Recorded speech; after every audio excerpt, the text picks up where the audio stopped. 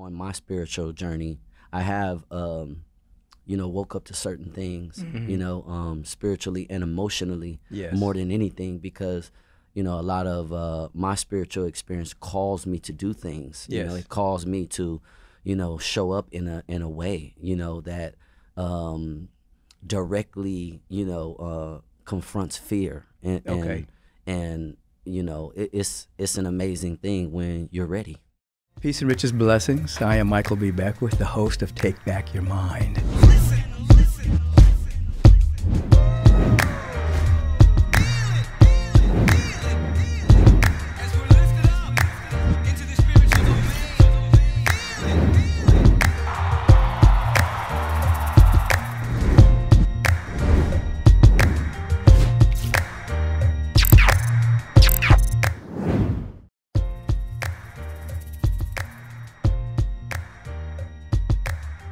Peace and blessings, everyone, and welcome to Take Back Your Mind, the podcast that is about curating our thoughts, bringing them into captivity so they don't just run wild.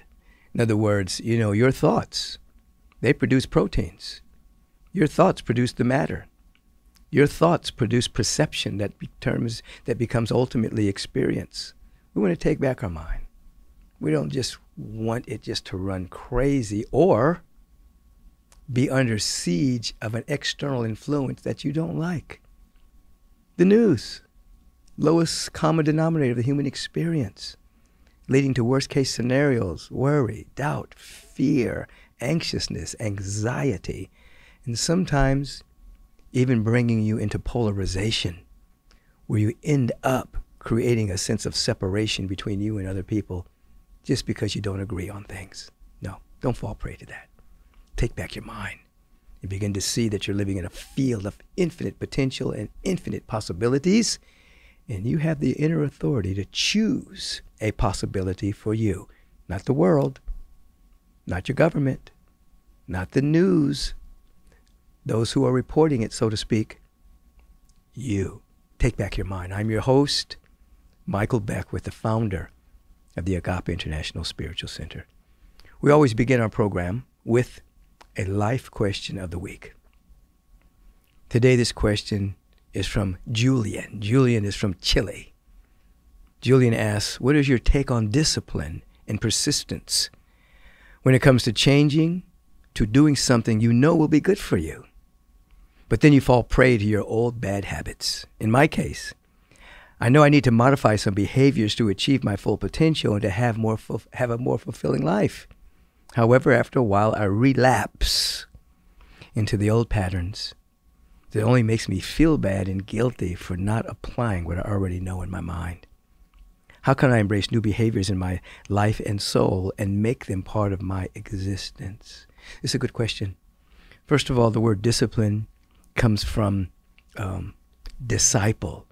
Disciple means a disciple is someone who loves something. So that if a person is a disciple of music, they may have achieved the discipline to practice the piano until they're able to produce music or catch music and amplify it through their fingers, or whether it's the saxophone or the drums or whatever. So it means to fall in love with something.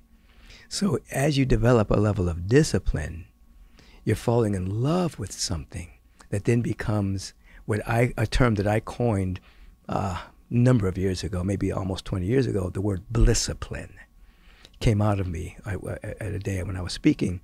Your discipline becomes a blisscipline because you're following what you really love. Now here's the deal. You talked about you feel bad and guilty when you fall off, when you're not applying what you know. No, you don't beat yourself up. You don't get mad at yourself. What do? You begin again.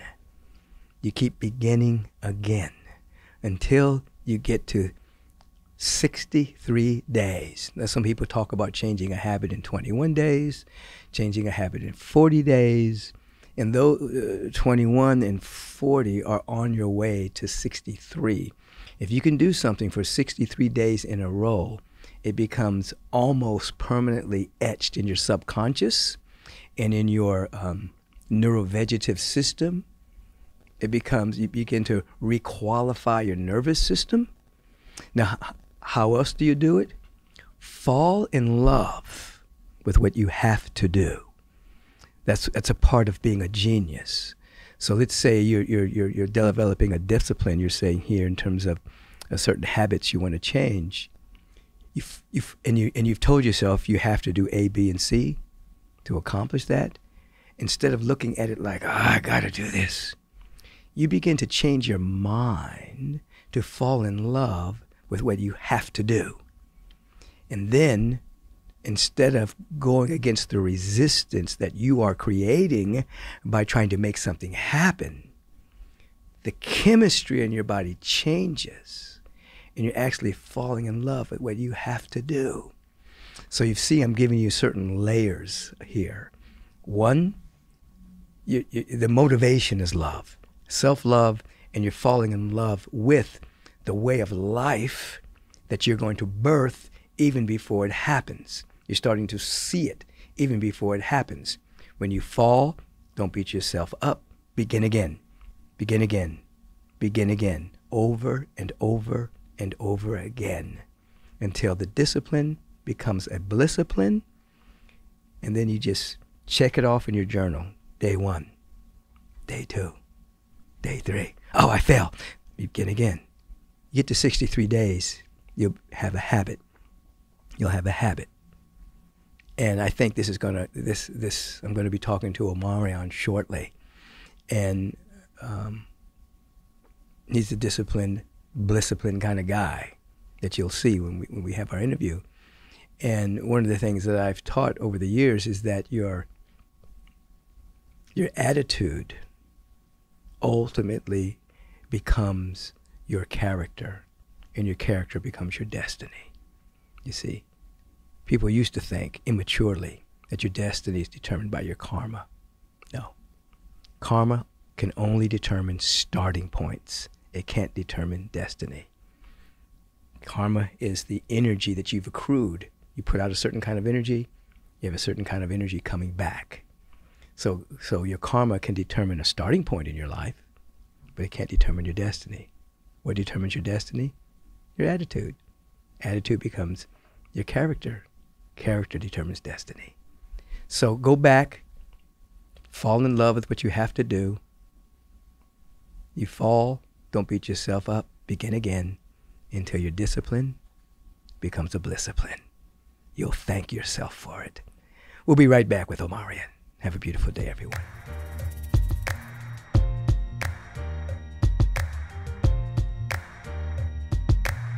Peace and blessings, everyone, and welcome back to Take Back Your Mind, the podcast that's basically about you taking back your mind, where it's been hijacked by fear or worry or doubt or botherability. Hey.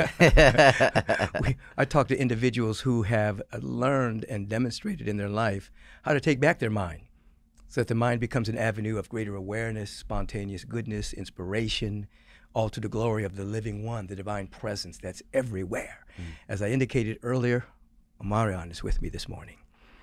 Multi-platinum, Grammy-nominated recording artist, producer, and actor.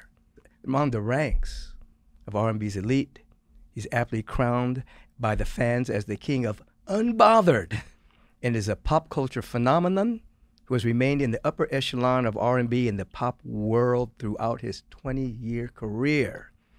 His unmistakable sound has driven the success of numerous multi-platinum chart-topping records, recognized with multiple BET Awards and nominations for American Music Award, Teen Choice, iHeart Radio Awards, Grammy Award nomination for Best Contemporary R&B Album. The pop icon, he continues to electrify audiences worldwide with his charismatic energy and signature dance moves.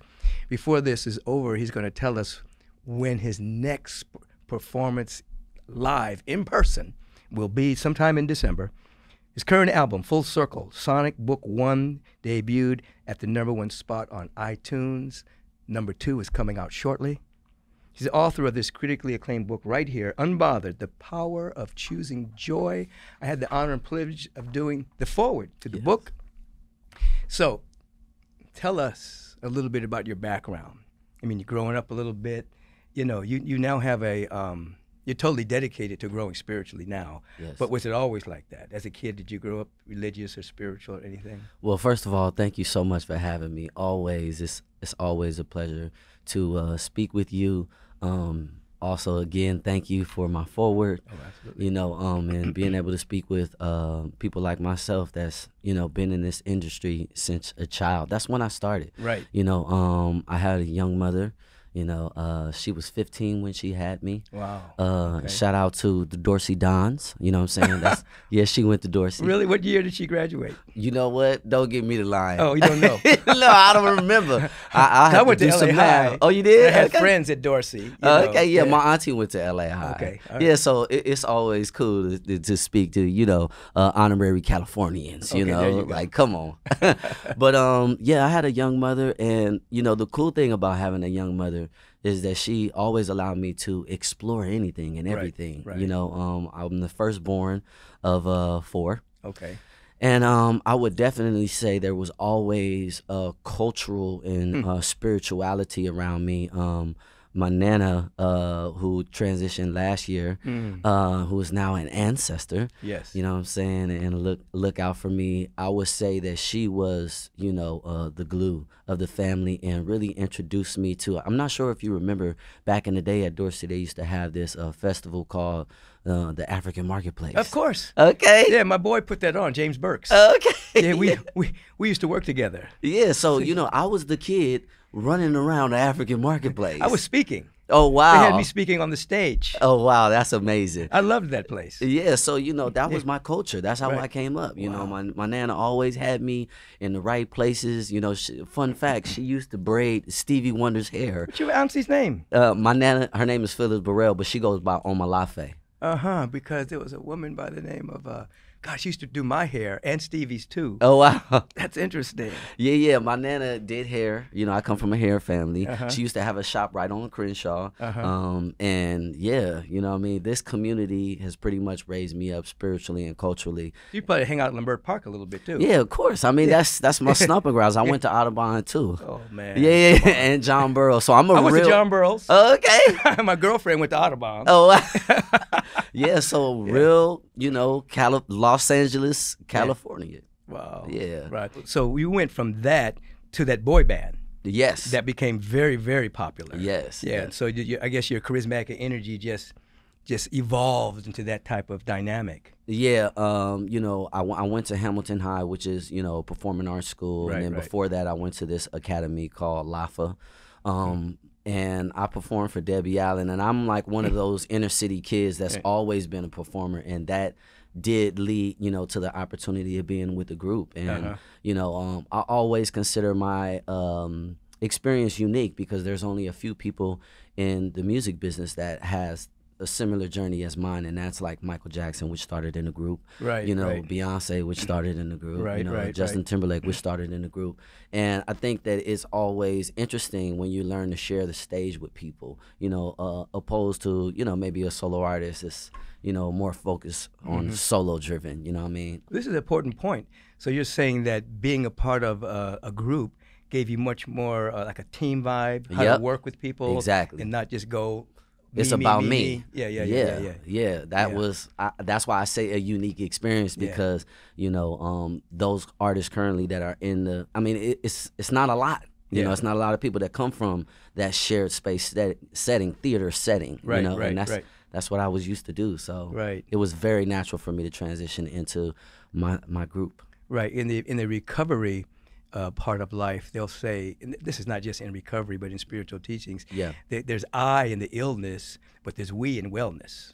You know, so if one of you real focused on I, right, then that produces illness because there's a sense of separation, a sense of ego. Yes. But if you deal with the we, there's a sense of wellness, which is why community is very important. Yes. You know, so your group was actually a little community. Exactly. Of support and learning how to work with each other and got each other's back if somebody made a mistake or something, you know. Yeah, and also, you know, just partners on the journey. Yeah. You know, because for me, you know, I was very young. I remember maybe my 10th grade year. After that, you know, I was homeschooling on tour. Oh, look at that. Yeah, so, you know, I took off pretty young, pretty early, and having the sense of community, you know, and the sense of we is really what, you know, was the deciding factor on, you know, pursuing music, because it was like I wasn't doing it alone. I was doing it with my boys. You know what I'm saying? Yeah. So, you know, we took on the world like that. Yeah, I know about that. When I first woke up spiritually, I was alone because people thought I'd lost my mind. You know, because I'd had this spiritual awakening, and I couldn't explain everything that was happening because it was wordless. Didn't have a lot of words to it. Yeah. So I lost pretty much all my friends. Wow. And I went around, I remember the day I went around to all my boys and said, hey, there really is something beyond this world. There really is something. And, you know, because we were all very revolutionary. Okay. You know, it's like we're revolutionaries. We're going to change the world. Yeah. Religion is not nothing, you know. And they all kind of wrote me off, except for one friend of mine. I went to his house, saw his wife, his soon-to-be wife. We were married at the time, and I said, listen, you know, I've had this experience. There's a presence that's very real, you know, and there's dimensions beyond this dimension. I've seen it. And he came walking down the hallway, and he said, I believe you. And so I had a partner. His name was Reggie. He changed his name to Nirvana to walk this journey together. So I understand. Yeah. He became my boy. You know, we explored all kinds of meditations, went to all the gurus. Wow. Trying to figure out what had happened to me. You know what I mean? So I understand that sense of partnership that's so essential. Yeah. And it was very profound and deep. And in hindsight, you know, really realizing how, you know, important, you know, being able to meet those people that sometimes have to split down the middle and go one way or the other has been so prolific for my, you know, not just experience, but my spiritual journey as well. Right. Because, you know, once you start to tap in, as I say, you know, things change. Things change within you, the way that you see, the way that you operate, the people that you are connected to, for the reasons, or for what reasons, it's all so very apparent. And thank you for sharing that with me, because, you know, I think that, you know, on my spiritual journey, or I feel that, you know, on my spiritual journey, I have, you know, woke up to certain things, you know, spiritually and emotionally more than anything, because, you know, a lot of my spiritual experience calls me to do things. You know, it calls me to, you know, show up in a way, you know, that directly, you know, confronts fear. And you know, it's an amazing thing when you're ready. Yeah, let's talk about that for a moment. I want to get into your book for a moment, but you said something very important that allows you to directly confront fear. You know, break that down for me. I want to see how you see it. Yeah, so fear is a lot of things. You know, one thing is, you know, it can definitely play tricks on your mind. You know, it can essentially, you know, make you stuck. You know, it's kind of designed and built that way. But the really special thing about, you know, going beyond that is it's something that is hard to explain. It's something you have to find out. Yeah. You have to, you know, be so strong and curious. Curious. You know, Okay. Curious about the next steps, you know, that you want to find out. And I've always had a great relationship with fear, especially with going on the stage, you know, because getting to the stage every time, you know, there's different things going on. People don't understand that, you know, you're getting to the stage every night, you know, different cities, and different things are happening in that day. People don't know what's behind the scene. Yes. Right. You know, I mean, I could give you so many examples when, I mean, the power wasn't even on. And they're like, are you ready? Oh, I'm like, I can't hear myself. You know, things going on with the sound, you know, and you just have to keep going. So I've always had a great relationship with confronting fear and just be like, this is my decision. This is my walk. This is my passion. Let me arrive. So. No, I like that. I like that. I always tell people that you don't try to. Some people have what you call I was talking this morning with Anahita June, and we were talking about the fact that some people have a fear phobia. They're afraid of fear. And so then they try to do everything to get rid of the fear. When in fact, as what you're talking about, you confront it, you embrace it, and you become curious about your next steps. And then that fear, which is an energy, becomes excitement. Yes. How is this going? I know it's going to turn out okay, Right. but how is it going to turn out okay? Right. Right. And then it becomes enthusiasm. Let's go. Yeah. But the same thing. When we're doing agape on Sundays, people don't see all this stuff behind the scenes. Right. They don't see the practitioners getting ready, the band rehearsing, right. the singers rehearsing. Do we have power? Right. What's going on? You know what I mean? All they see is us coming out. I'm doing my deal. Everybody's doing their deal. They have no idea. This is a production every week. Yeah. 3 services every week, and trying to bring it fresh. Yeah. So I understand exactly what you're saying, but I like what you said in terms of, you have a good relationship with fear. Yeah. You're not afraid of it. Yeah. And sometimes, it supports you and protects you. It protects you, but the thing about understanding that is who are you? Why do you feel like it's protecting you? Why do you feel like you need to go beyond? Asking those very important questions to yourself really helps you not stay stuck and move forward to your no, because that's when everything is powerful, when you know. Right. Yeah, you go from theory, hypothesis to actually knowing something in you. Yeah. See, those are good questions, because the universe through law answers whatever question you ask. Right. But many people ask questions like, what's wrong? Who's to blame? Right. Why me? Right. But you're asking a higher order of question. So then the universe brings you a higher answer and compels you into areas that you didn't even know you could even go there. Yeah. You brought up Michael Jackson earlier. He used to fly me up to his house in Vegas to counsel him. And we'd be sitting there talking.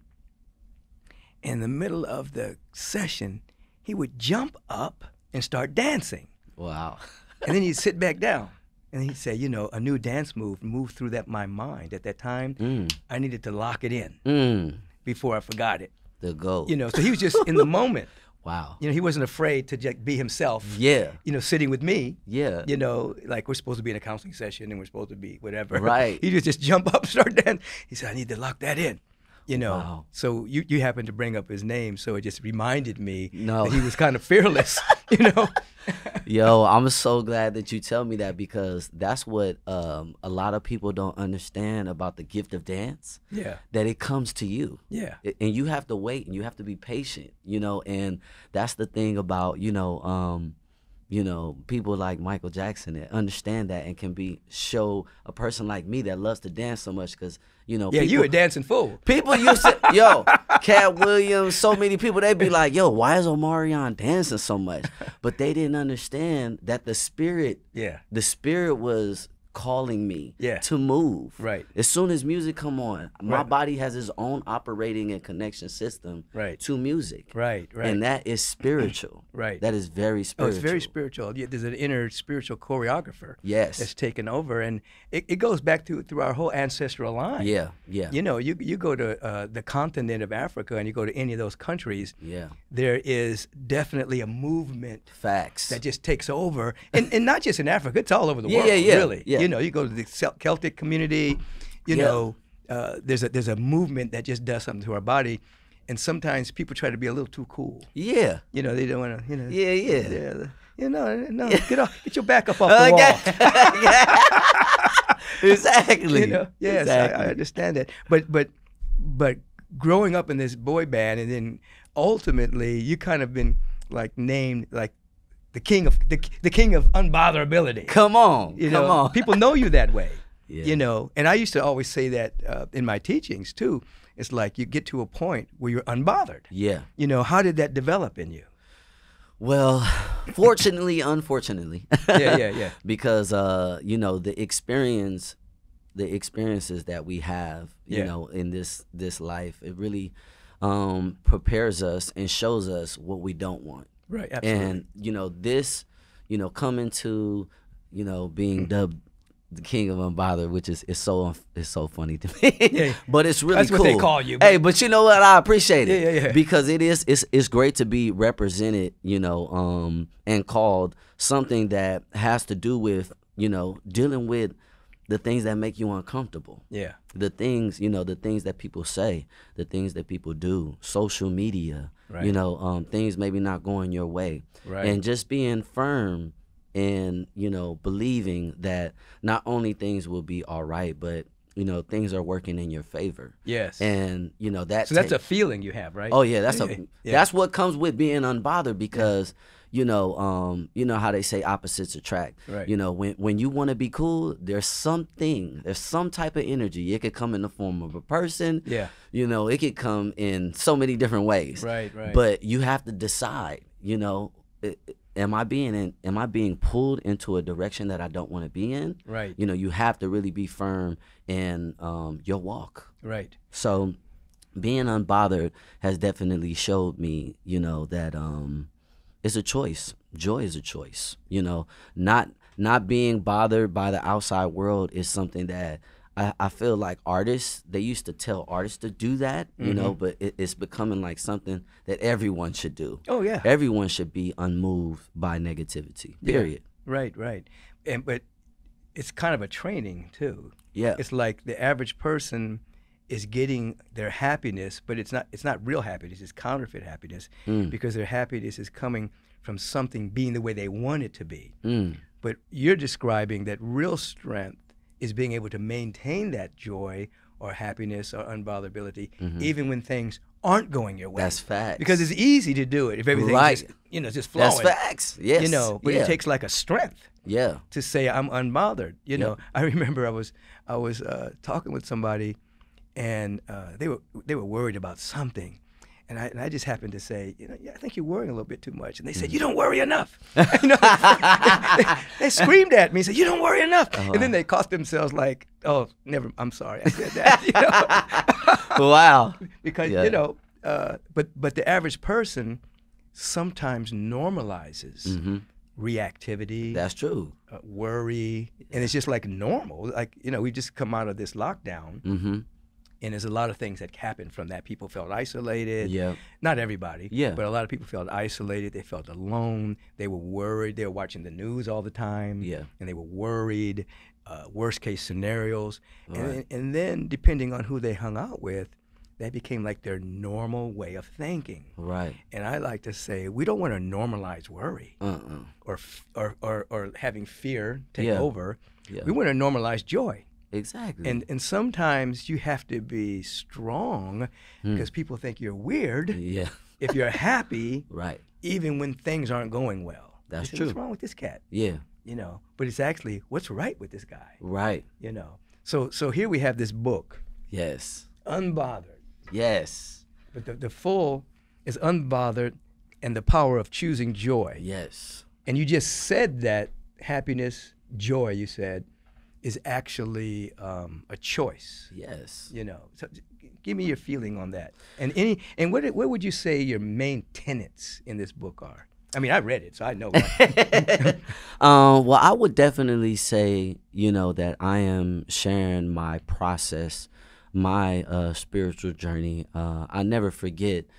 I had my second child, my daughter Ame, and me and the mother of my child, we decided that we needed to go in different directions. Right. And the house that I got at that time, it was for us. It was for all of our memories, and she ended up moving out, and I remembered, just being alone in that house. I remember not hearing my kids, voices, right, and just that energy. But that time was so prolific for me to be alone. And, when I was alone, I was able to really quiet all the noise and really, set some focus and intentions on the importance of where I wanted to be in life. We all have questions about where we are and where we're going. And I'm very much so like that type of person. And, like we were speaking earlier about things not going our way. When things don't go your way, sometimes you need to be alone. Sometimes you need to silence those voices. Right. And from that experience alone, which at the time was not, it wasn't positive. Right.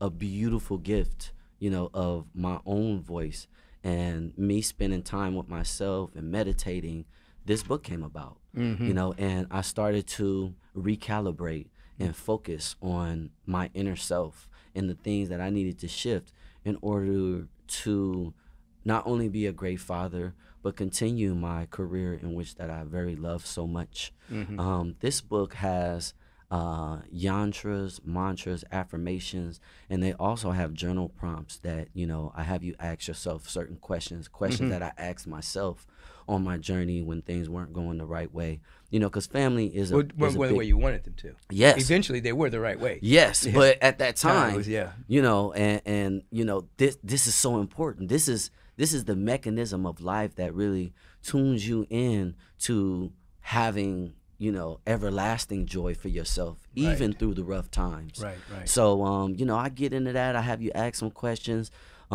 It's also some breath work in there. Mm-hmm. It is all the things that, you know, all the tools that help me really mature, not only as a spiritual person, but a person that can maintain their own personal joy. Right. And that is profound. That's what we all want to do. You know, we all want to be, you know, supportive of one another. You know, just like you, like I always say how important you are to our culture and community. Thank you so much. And Thank not you. enough young people really have come to the space, you know. We know they're gonna come, but a lot of young people haven't came to the space and realization how important and prolific men like you that are, you know, serving the all and yourself, you know. So thank you. Thank you. I mean, at a certain point in my life, I didn't have any choice. Yeah. You know, I had to answer the call, Yeah. give up resistance, and say yes. Move through the fears, Yeah. and say yes. But you said something very important. You know, when you were by yourself and you were alone, Come on. you turned what looked like a negative, Mm-hmm. and it became something very powerful. You know, when the lockdown occurred, I asked people to say to themselves, who do I want to become when this is over? Mm-hmm. Don't fight it. People are locked down. I mean, I didn't do the lockdown, but a Yeah. lot of people did it. You know, Yeah. they stayed in the house and they did that. I said, who do you want to be when this is over, so that the energy became about unfolding and evolving. Mm-hmm. So you seem to do the same thing when the former wife and the kids were out of the house. Instead, I know you had probably moments of loneliness. Of course, all of that. But at some point, Yeah. as you say, the other voice is silenced, Yeah. and then your voice emerged. Mm-hmm. So what became, what was a bad situation or a terrible situation or unplanned situation, Right. became opportunity. Mm. You know, so you turned it into something good. Yeah. And so I think that's a powerful message for people listening, because they could be lamenting a loss. Mm-hmm. Someone left them. Yeah. They left somebody, whatever the case may be. And at some point, your attention focused somewhere else. Mm-hmm. And then this emerged. Oh my Lord. So this is like the pearl in the oyster. This Right. is, the oyster, you know, gets irritated and creates Right. a pearl. Mm. So you had a moment of irritation, and then you created this very beautiful book. Wow. You know. Wow. And it's amazing when you are able to take a situation that is looking, you know, not so good and turn it into a beautiful thing.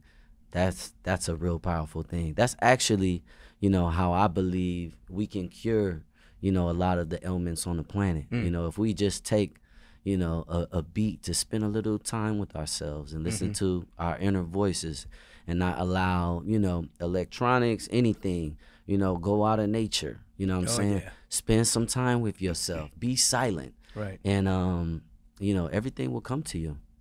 Right. Your own will come to you. You know, you Yep. you hold that space. Yeah. You know. So obviously we're growing and unfolding. So what would you say your major changes are from right before this book was written all the way up to the present moment? What have you seen emerging from you now? What's different in you now? I would say my ability to speak my truth and also just owning accountability. Mm-hmm. You know, that looks different for everyone. Mm-hmm. You know, but just, you know, coming more into myself, being confident in, you know, my journey that's cut out, you know, because a lot of the time in my industry, everybody likes to compare Yeah. people's career, and this person is like this person. And it's made me more confident, you know, about me creating my own space, you know, and you know, being able to support people on their journey through my journey, you know what I mean, and being proud about that, you know. So I would say that, and then also, you know, my ability to just show up in my business more, you know, because I started so young, you know, a lot of the time the business wasn't something that I completely understand, which wasn't to my advantage. It was to my disadvantage. You know, so it's a business. It's is. a music business. Period. You know, and so some people have gotten into the music or the acting, but they forgot the back end, which is the foundational piece for your prosperity, and for your ability to help other people. And sustainability. Yeah, absolutely. You know, because we don't want to be doing this and then, you know, if something happens, then we still got to, you know, do what we're doing. We want to be able to, you know, create a life beyond this. And you know, at this point, even though I'm young, you know, this is legacy work. Yeah. It's legacy work. Yeah, but that's smart. Yeah. And I think that many people forget that. It's good to be in the moment, but it's also good to know that what you're doing right now is cascading into legacy. You know, is it going to be, are you going to be struggling? Are you going to be fearful? You know,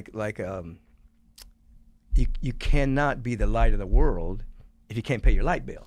You know what I'm saying? It's very. You can't pay your light bill, so you can't be a light. It's very difficult. That's true. Because you know, because all of your energy is going to be able to pay the light bill. Then you don't have energy to assist, to inspire, to help. That's true. You know, because we're all here to contribute. We're not here just to get stuff. Yeah. We're here to contribute to the world. Yeah. Which means what you're talking about to a degree is, you know, I call it stabilizing our structures. So we have health, body, temple. We have financial structures. We have structures in how we deal with people, our relationships. We have structures of how we deal with community. These are all structures that we live in. And the end game, like in the Western world, the end game is just to get the structures together. But the end game is really, once you get your structures together, how do you contribute? You know, it's not good just to, you know, I have a friend, Ken Honda, and he has a book called Happy Money. You know, and he talks about the fact that many people will get their structures together and then just sit on everything. Oh, wow. Until they die. And they had no fun. They had no fun. They didn't help anybody. You know what I mean? And it just, their family ends up fighting over what they had because money was unhappy. It didn't circulate. You know what I mean? So the idea of it's, we call it unstable structure, meaning that it's always changing. So I think legacy is a really good word. And people of color really need to learn that word.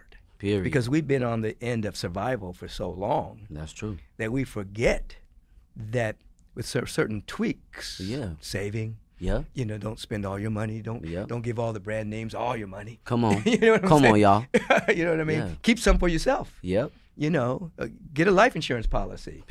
Come on. Let it understand that if you have a life insurance policy, that's like having a bank. Get a trust. Get a trust, life insurance, because you can borrow from yourself and pay yourself back with no interest. Come on now, y'all. I mean, we're not trying to give a whole financial literacy class right here, but he said the word legacy. And that speaks to that. And you also talked about the back end of the business of music, the business of acting. Because you see a lot of people who've done a lot of terrific work, and at the end of their life, they're 50, 60, 70 years old. Oh, my goodness. They didn't save a dime. Oh, my goodness. You know? You know, what you were speaking about is so important for our community and the cultural of a spirituality, you know what I mean? Because spirituality is abundance. And building up your structures, as you say, and having that in line, it really allows you to create just such a memorable life. It does take time to build those structures, but I would advise you to definitely make sure your things are in order. Well, you know, it's habit. You know, Lao Tzu, he talked about the fact that, you know, your thought, it becomes your speech becomes your action becomes your habit becomes your character becomes your destiny. So if in fact you develop certain good habits, then your character changes and your destiny changes. You can't like blame stuff on people forever. Period. You know, everybody's gone through hard times. People have talked about us, they've gossiped, they've stolen, but you can't live there. No.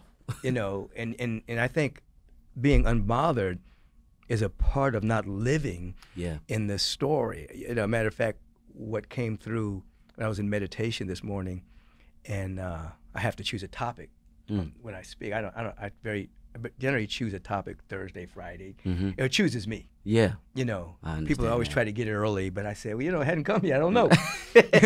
So I'm sitting in meditation, and it came early. I was up at 4, so I was meditating around 4:26, and it said, the greatest story ever told.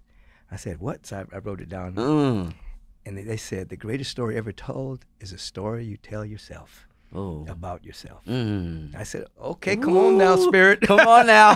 Give it to me. You know? Wow, that's amazing. But you know, we tell ourselves stories about ourselves. Right. And about what we're going through. So here you had a dark moment. Yeah. And you could have told your story. Your story could have been stuck in, they did me wrong. Yes. They talked about me. Yes. They gossiped about me. Yeah. They're spreading rumors about me. You could have got stuck in that story. That's true. But instead you told a different story. Yeah. You began to tell your story of regeneration, renewal. Yeah. You know, how can I find my own voice? And then now we have this jewel, and so the moniker of the pop of unbotherability has become real. Period. It's sitting right there. Yeah. It's sitting right there. And you know what? I just want to also speak to what you just said, because it is so very, very, very, very true. Like taking certain situations and being able to make them your own story. Yeah. Your own story. You can really decide. You are the author and the sole creator of how you make up your mind. It's truly up to you, because it's so easy to get stuck. I mean, I ask myself over and over again, why is this happening to me? Why is this happening to me? I do people good. I'm not a shady person. You know what I'm saying? Like, why would this person steal from me? Why would that? And I could have stayed in that place. Right. But I needed to become the author of this new tale. Right. You know, and that tale is Mr. Unbothered. Be unbothered. Right. Be solid in your word. You know, say what you're going to do and do it. Do it. You know what I mean? Period. Yeah, because those that lie and steal, they're under the influence of a lie of scarcity. Right. They're influenced by some kind of trauma that they never healed. So they are using that as an excuse to steal from somebody else, or sometimes just trying to bring somebody down. Right. Because the person's shining too bright in their minds. Right. They don't understand that they have that same light. Period. You know, they have the same potential. We all, you know, everybody gets the same amount of hours and minutes in the day. Nobody gets some extra hours. That's facts. You know what I'm saying? Yep. You get 28, I only get 24. You know, we all get the same amount of hours. Right. The same amount of air. Yep. You know, so what we do with those hours is up to us. We can complain. Yep. You know, or we can testify to the goodness of life and see what happens. So.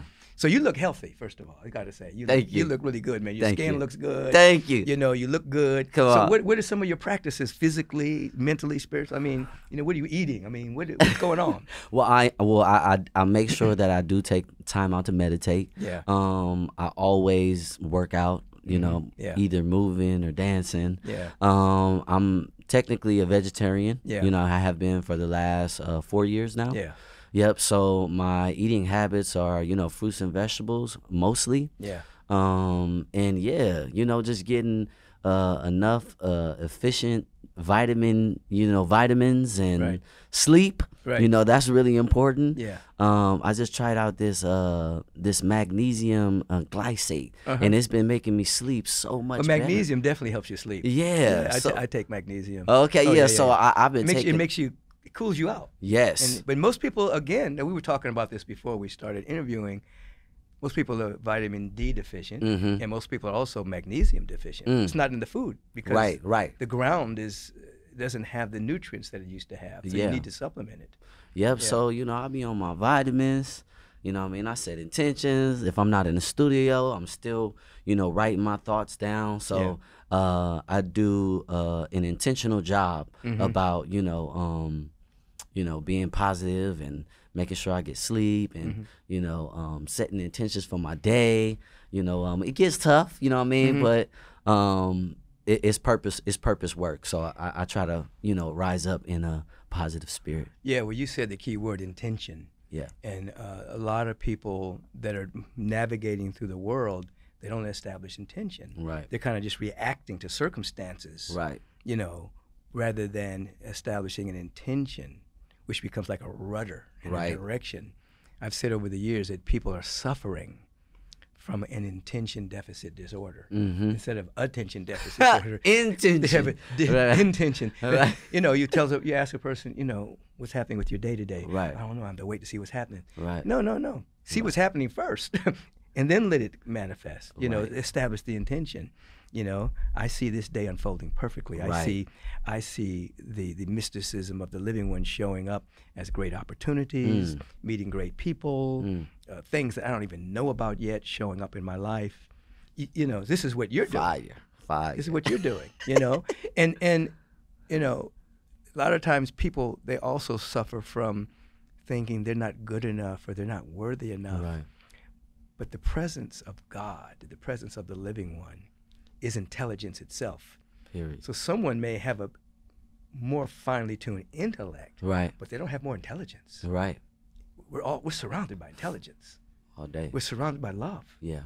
So if you establish an intention, then that intelligence flows through you, and you have hunches, intuitive hits. Yep.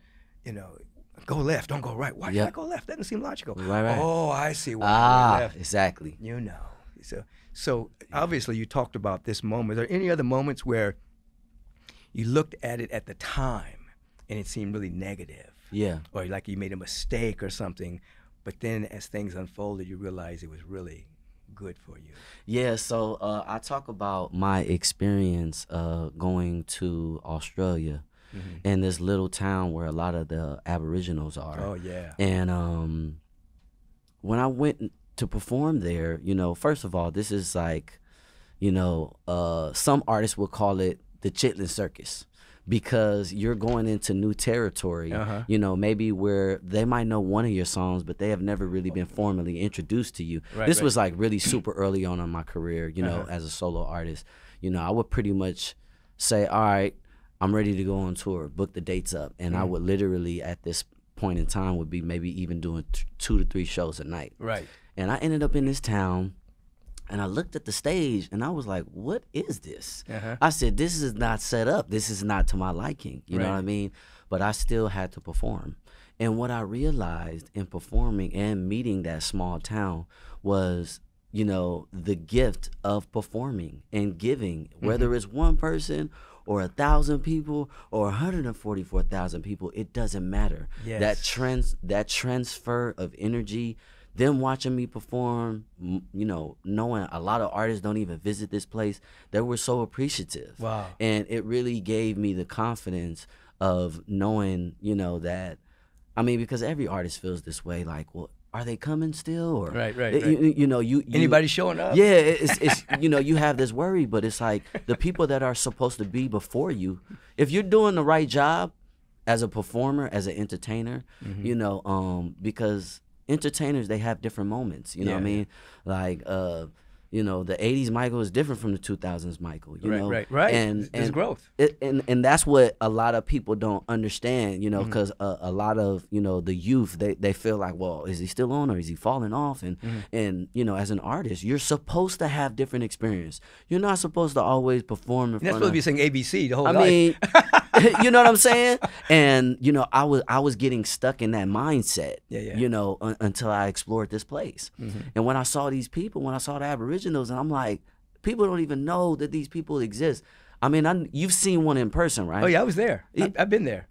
You know what I'm saying? So it's like, wow, you know, they have the same skin color as us. You know, they have the same culture, you know. And I left away from that performance really feeling grateful and just really happy. Did they appreciate you? They did. Yeah. I took pictures with a whole big family. Right. And I mean, it was a great experience, and I speak about that in the book. That was another moment that you know, in my mind as an artist, you know, thinking that, oh well, you know, this performance needs to be like this and this, and it's like, no, all you need is a mic and these legs. Absolutely. And guess what?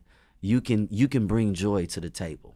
And I love that. I love that I have that perspective, you know. Some artists, you know. Well, you know what you are? you're not a performance artist. You're a transformance artist. You know, your energy is electric, so you're helping people transform their life. So it's not just a performance. It's actually a transformance. Right. You know, I like that, Mike. Yeah. You remind me of something I used to say years ago, and that is 3, 30, or 300. I'm gonna show up. Right. The way I show up. 330. Now it's way more than 300. Right. But at the time, it was like I didn't know whether it's going to be 3 people showing up or 30 or 300. Right. So that was my motto. 330 or 300. I'm still giving my all. Right. You know, if 3 people show up, cool. They're going to get it.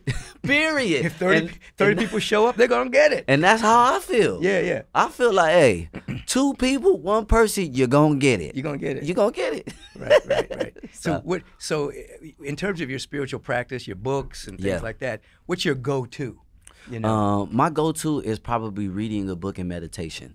That really... Any particular books high on your situation now or over the years? Well, I'm currently, I mean, of course, the 4 Agreements. 4 Agreements, Yep, the 4 Agreements, of course. Don Miguel. Yep. What's another book? Because I got a lot of esoteric books that I like to read, too. Yeah. But the one that I'm reading now is called The Superior Man. By, I know what you're talking about, yeah. I think his name is Dana. I don't want to mess up his name, but that's the book I'm reading currently. Yeah, he has a couple of books out. But I got a small little, library, you know what I mean? And the thing about, reading for me is it just allows me to, read other perspectives. Right, you know what I mean? I'm able to, just sit with myself, and meditation and breathworks does that for me too. Absolutely. So those are my go-to. If I'm feeling like hyper stressed or, I got something on my mind and I need to like consult myself, in a quiet way, meditation, that's where I'm going. Right. I want you to hear something. He said reading sharpens the mind. You see, there's food for thought, but there's also thought for food. And when you start to bring in different perspectives, right, it opens up your mind, and people don't understand that matter comes from thought. So like when you have a thought, that creates protein. Right. That ultimately becomes your perception, then becomes your experience. And many people, you were talking earlier about people just being stuck in fear and stuck in a loop. Right. And they just keep repeating it over and over and over again, like Groundhog Day. Yeah. Remember that movie Groundhog Day? Yeah. Over and over and over again. And then they start to curate the activity of their predispositions that they may have inherited. Right. They can't break out of it. So then disease shows up. Yep. Ooh. But if you just expand your awareness a little bit, then you start to produce different kind of proteins, different kind of chemicals flow through the body, immune system becomes stronger, you start to catch inspiration. Oh.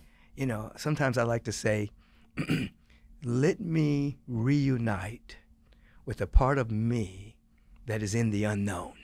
Let me reunite with that part. Let me become conscious of that part. And then inspiration starts to flow. So I just want people to hear that he reads. No, but say that one more time. What you just said. I'm gonna have to add that to my repertoire. Yeah. I say to myself, let me reunite with the part of me that's in the unknown. Why is it important? Because we already know what we know. Yeah. But we don't know what we don't know. Right. I remember many years ago, there was this Native American elder that went to a blackboard, and he put a dot in the middle of the blackboard, and he said, "This is what we know. All of this is what we don't know." But many people just live, and they try to just navigate through what they know. I know this, and it's good you got to know. Of course. But you also have to be aware that there's so much you don't know. That's true. What you don't know is bigger than what you know. That's facts. So then so spiritual growth is actually going into what is unknown to the ego. Period. It's known by your spirit. Yep. And so by reading, sometimes, when I wake up and I start to meditate in the morning, I'll read a paragraph of something. Then my mind and my soul will go down a corridor. They may not have anything to do with what I just read. Right. It may not have anything to do with that, but it just sparks something. Next thing I know, the spirit is taking me, like this morning, it took me into a topic, you know, the greatest story ever told is a story you tell yourself about yourself. You know, it just took me down this I didn't wake up thinking about that. I woke up just thinking, you know, when I woke up, it's like, okay, it's early. I'm gonna get up and meditate. I didn't have any agenda. Right. I didn't have an agenda to get a topic. That wasn't my agenda. The agenda was just to commune, spirit. Right. And then it gave me a topic. I said, thank you very much. I don't have to think about that today. Oh my goodness. The best ideas, the best things come to you when you are quiet. Yeah. Yes. Yeah, I wanted you on here because I wanted your generation and those coming up behind you to hear you speak about meditation, to speak about spiritual practice, to speak about your exercise, speak about you choosing consciously what you put in the body.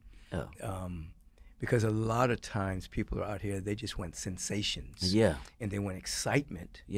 But they don't understand that the opposite of excitement is depression. If you just go for excitement, then you get its opposite. You get burnout. That's facts. But if you go for enthusiasm, which means entheos comes from being a God, there's no opposite to that. You just keep unfolding. Right. You know, so so what, is there anything that you want to tell the folks that we may have not covered? We covered your growing up. I mean, the boy band. We covered your book. We covered the aloneness in terms of the seeming loss of the family structure at that time. You know, and how that became a blessing. I love the way you talked about going to Australia and nothing was to your liking. It was totally foreign, but it made you come back to why you do what you do anyway. Oh my goodness. You know, that's big. That's in the book too. That's in the book.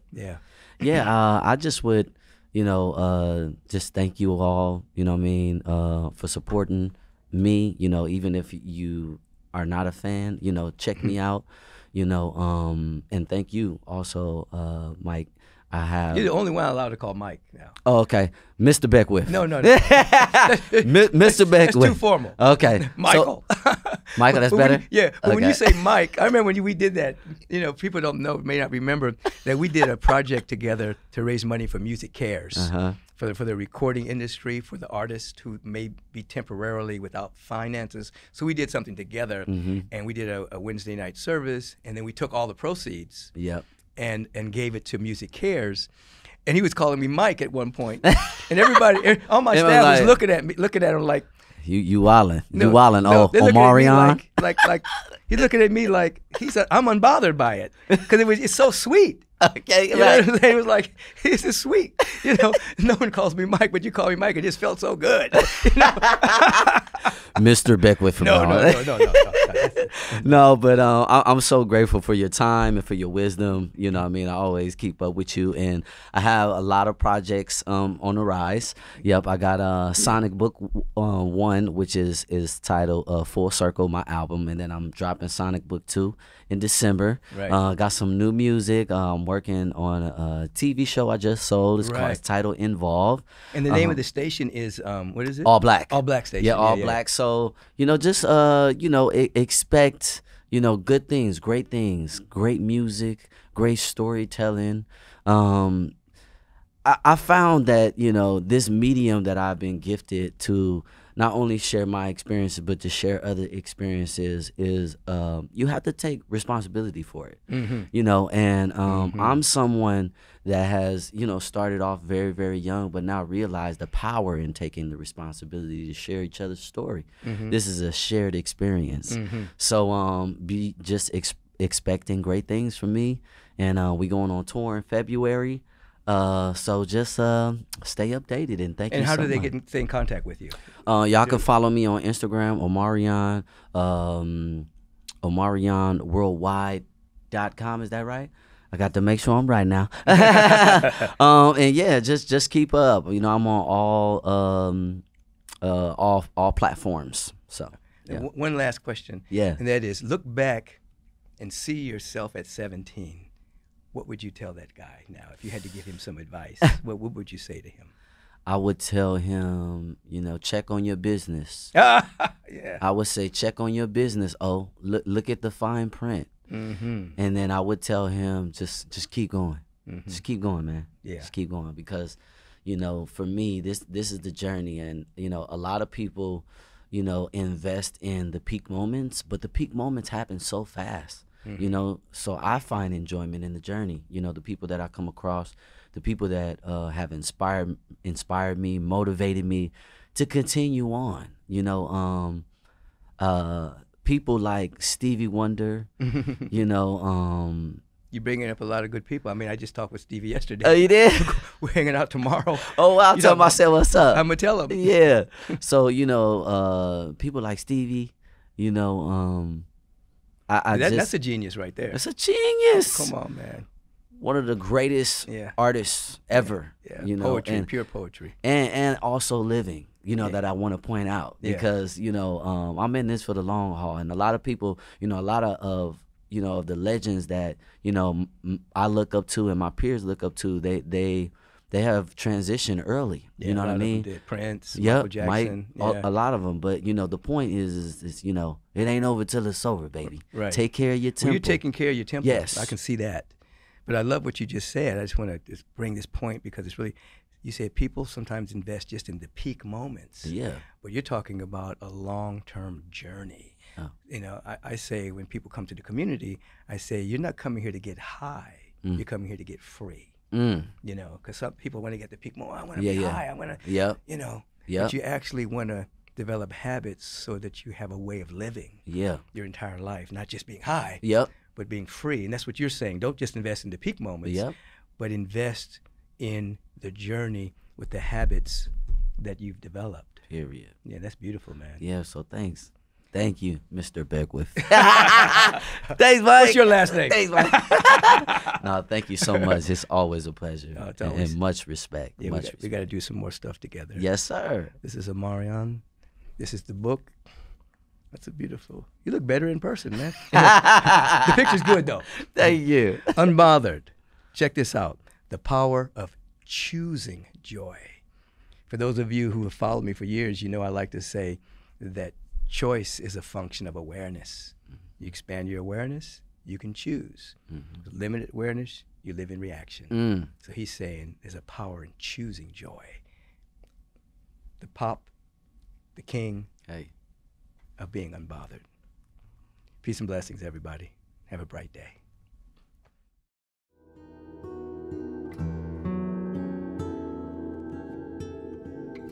Welcome back. You heard it again. The individual that I had with me today, Omarion, he used the word meditation as a part of his daily spiritual practice. It allows him to become unbothered because he's starting to live in a field that is not in the world of effects or circumstances or situations. It's not in the field of what other people are thinking about him.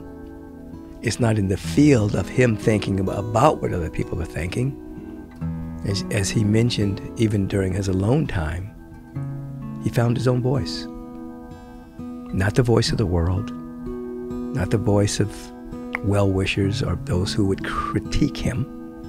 He found his own voice through the power and the art and the science of meditation, which incidentally is why we have a way of meditation service every Sunday at Agape, 6:45 a.m. Pacific time. And it's why every service and every class that we teach here begins with meditation. So let's go into that right now. And we're going to, in honor of Brother Omarion, we're going to place our attention on being unbotherable. So the only way that you can be unbotherable is if you become aware that that power that is within you is greater than the power that's in the world. The power that's within you is greater than all that seems to be coming at you. Close your outer eyes. Tap the space between your eyebrows. Let's activate our ability to see, not with eyes, but to see with our awareness, to catch inspiration with our awareness. So as we turn within, notice the sensation right there, and you're what some people would call the third eye, because you're a spiritual being. It's actually your first eye, but it's oftentimes not activated because we're primarily living in time and space in the manifest realm. But now we want to live in the space beyond time and space. So we turn within, receive a breath, release. And since we do not want to be in intention deficit, we don't want to live in an intention deficit disorder. Embrace the intention to wake up to the part of you that's unbothered by what's going on in the world, what people might be saying about you, the critique, even a voice in your own head that may say you're unworthy, you're not good enough, you're too young, you're too old, you don't have enough talent. We're rising above all of that and become unbothered. The consciousness of unbotherability.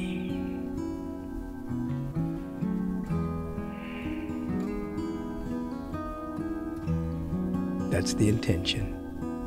Let your attention embrace your intention. So you begin to feel what you mean when you say, I'm not bothered. This too shall pass. I shall not be moved from this state of peace. Feel into that intention. And with every breath the body takes, the feeling of being unbothered is increasing.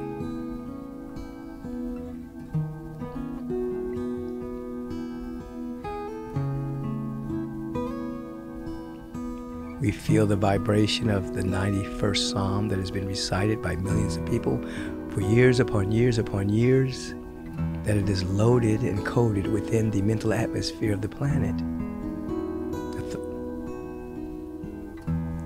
People shall fall at thy right, and thy left, 1,000 may fall at thy right hand, but it shall not come nigh thee. Because we're making our habitation the secret place of the Most High. We're living in a higher frequency. Unbothered, untouched. Give yourself permission with intention to wake up to unbotherability.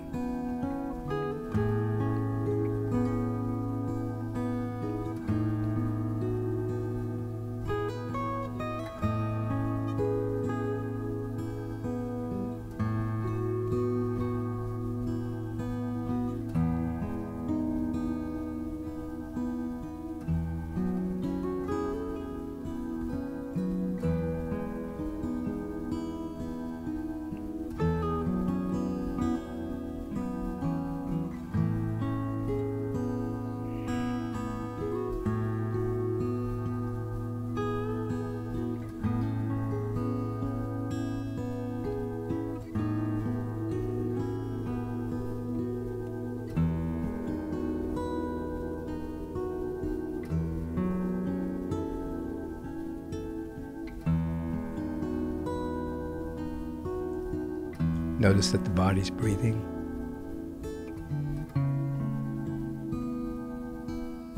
And feel the frequency, the vibration of your intention. I shall not be moved by circumstance, condition, people, places, or things. I'm rooted in the secret place of the Most High, under the shadow of the Almighty.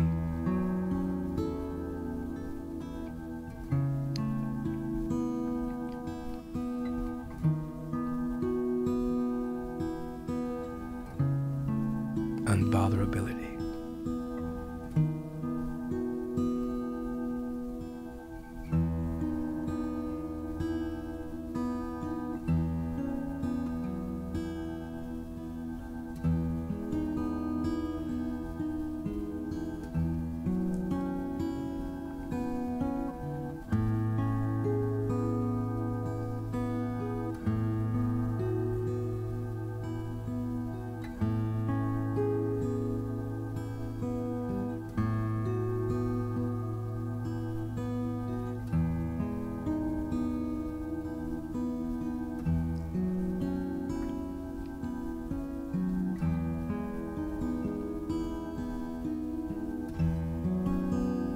Notice that the body is breathing.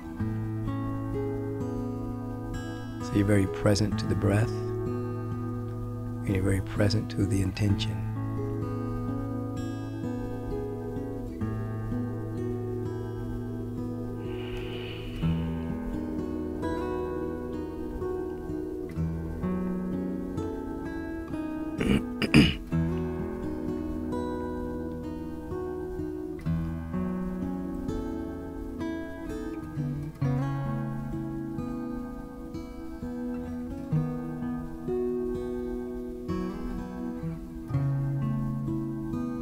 And out of this moment of silence, stillness, we're beginning to hear a voice of another kind.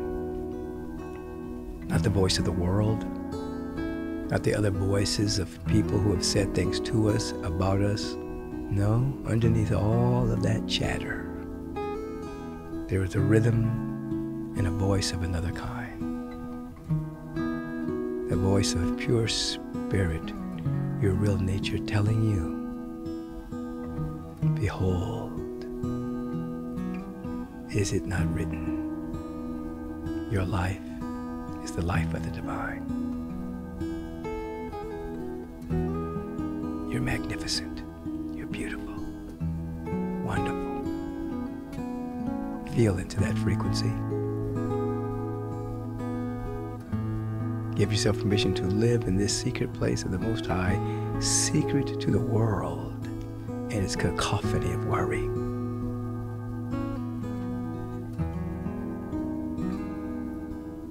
Unbotherability. Non-reactionary, but responsive to love, peace, and harmony. We feel it. We give thanks for it. And we allow it to be so.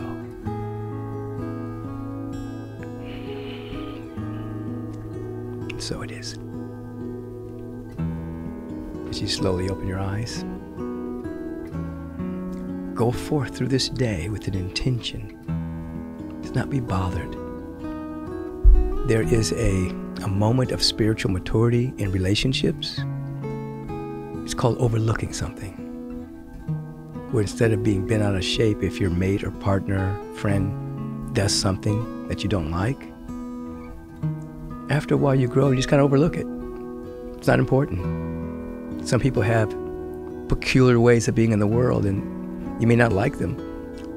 But instead of making a mountain out of a molehill, you'd overlook it and keep on stepping, unless it's something egregious. Today, don't be bothered. Be enthused about your connection to life. Have a beautiful day.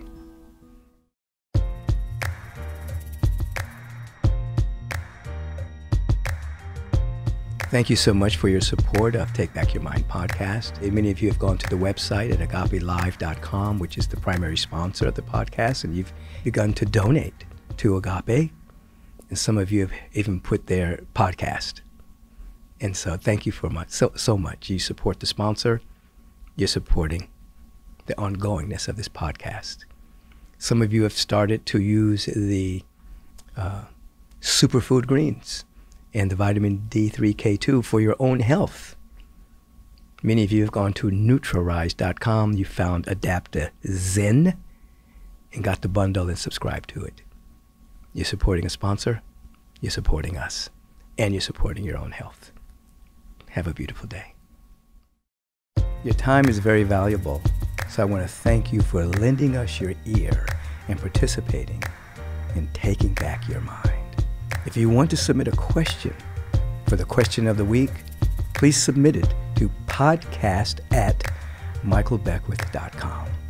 If you've enjoyed what you've heard today, please submit a review and let us know your thoughts. Stay on top of current episodes by subscribing to the podcast so that you'll receive alerts and not miss one single episode. And feel free to share this podcast with all of your friends and family.